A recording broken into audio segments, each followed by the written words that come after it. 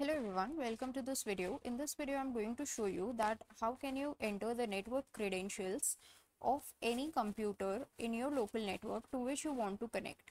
Suppose you want to connect to another computer in your local network to share files, data and information. Then how can you connect with that computer? By storing its network credentials in your system. That's what we are going to see. So for this, the first step you need to do is go to the search bar and type in credentials. So that should bring up the credential manager of the control panel. Just click on that.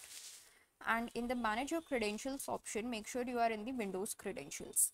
Once you are in the Windows credentials, go to this option that says add a window credential, and you can just begin by typing in the details like the internet or the network address. So in case it is in the local network, you need to provide the network address, the username and the password, and then click on OK. So that particular network would be added in your Windows credentials and you can easily connect to it using these. That's it for this video. Thanks for watching.